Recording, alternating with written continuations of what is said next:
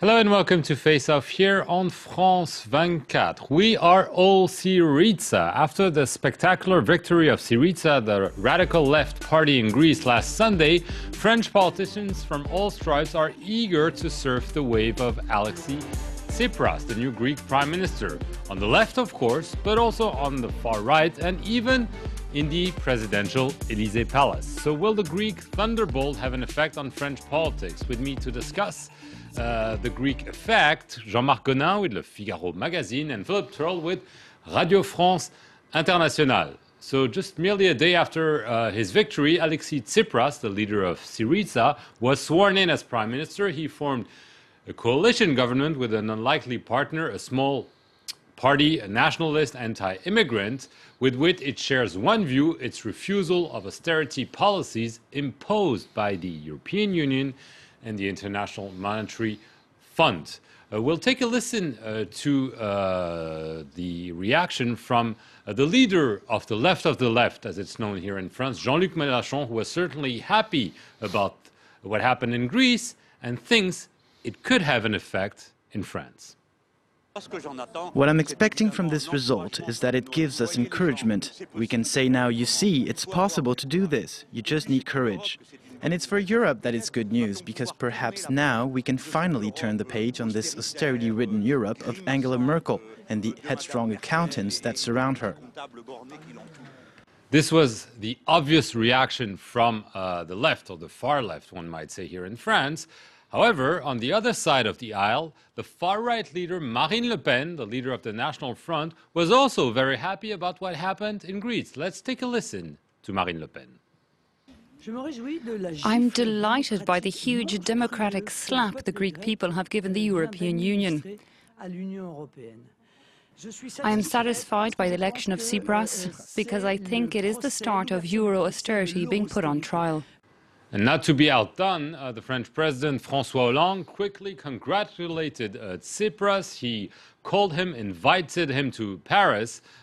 He was much happier, it seems, than the German Chancellor Angela Merkel. Jean-Marc Gonin, interesting to see the far left, of course, but also the far right, and even the socialist president all seem to be saying, well, this is our guy who won in Athens. Yes, well, wishful thinking is having a nice time now in French politics. Of course, Mélenchon, the far left leader, is dreaming of the same situation because, according to what he thinks, French are crumbling under the burden of austerity and terrible measures. And, well, he's trying to compare the French to the Greek, which is a far-fetched comparison. And of course, Mrs. Le Pen, who has been arguing against Europe all over her political career, is really pleased to see that somebody who has been criticizing harshly Europe has been elected, has had a triumph in Greece. But this is really, they don't take into account the Greek reality and where the country is heading to, and France has nothing to do with that. Even in the dire times France is living now, it has nothing to do with Greece. Hollande, it's a different story. Hollande is pleased with the elections. I don't think he's pleased because of Tsipras himself, but Hollande wants to be once again at center stage. He's been at center stage in the last weeks because of the terrible things that happened in France, and he's done pretty well there.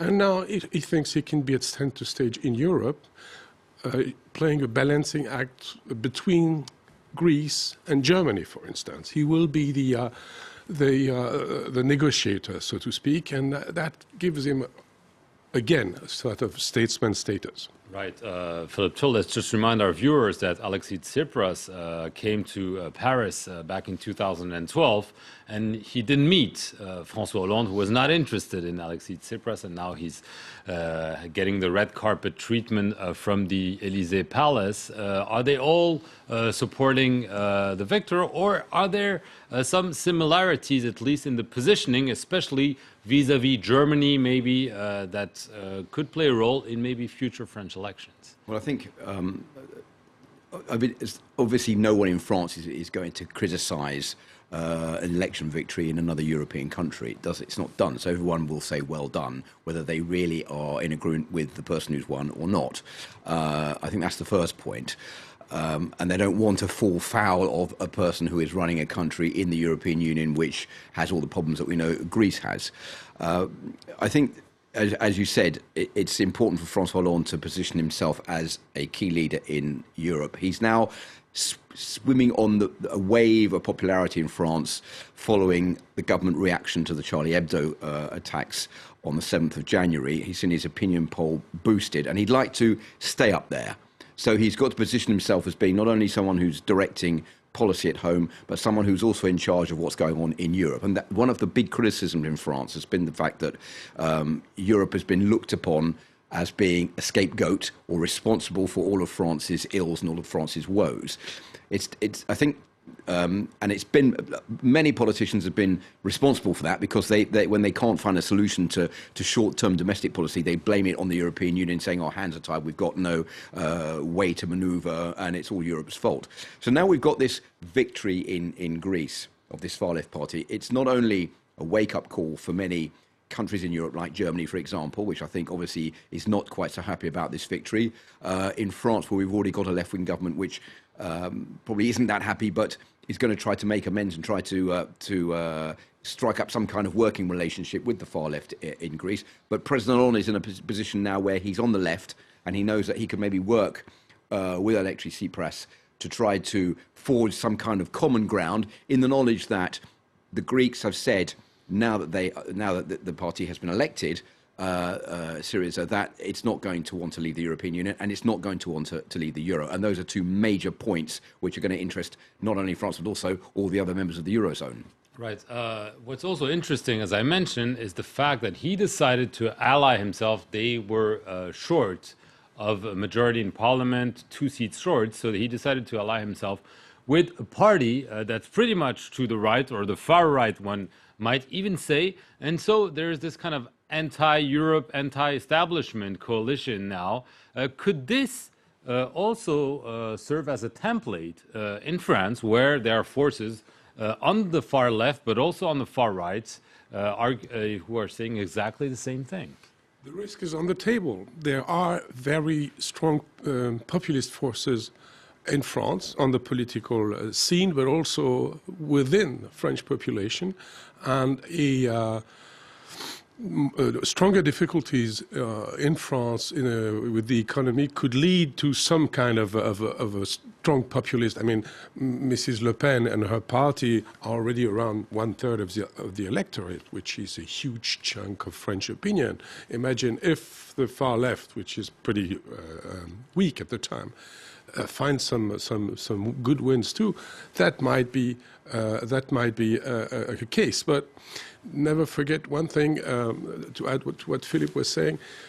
Hollande is also interested in Tsipras' victory in the sense that he is trying to ease up German positions for the last years, saying the Germans are too stiff in their political positions regarding the debt, how to manage the euro, and he might gain some easing up through the negotiation with Germany, representing sort of center, again, center stage in the European Union. So that might profit him, and also that might ease up his situation and have weakened the attacks of the far left against him, against his political line. And I think that, to go further with what you were saying, Jean-Marc, is that I think both Madame Le Pen, Marine Le Pen, and Jean-Luc Mélenchon are going to end up being disappointed, because I don't think on either side they're going to get what they want. They're riding on a quest of the victory of the far left.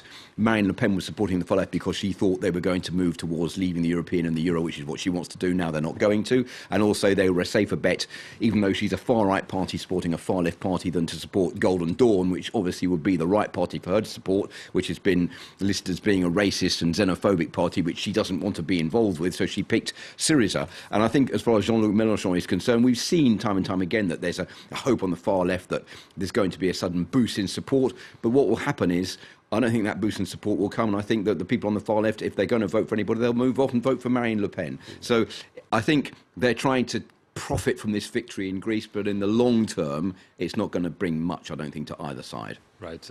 Quickly, there's also an election coming up in Spain where a kind of similar party called Podemos is doing very well. Could this be also a way to change politics in France if the same things that happen in Greece would happen in Spain, a much larger country, much larger economy? Well, if Podemos does well it might be in November, the ballots in Spain, that might strengthen the hand of the left. But I don't think Podemos will be on such a radical line because the situation in Spain is difficult to compare to. It's not as desperate as Greece has been in the last 4 or 5 years.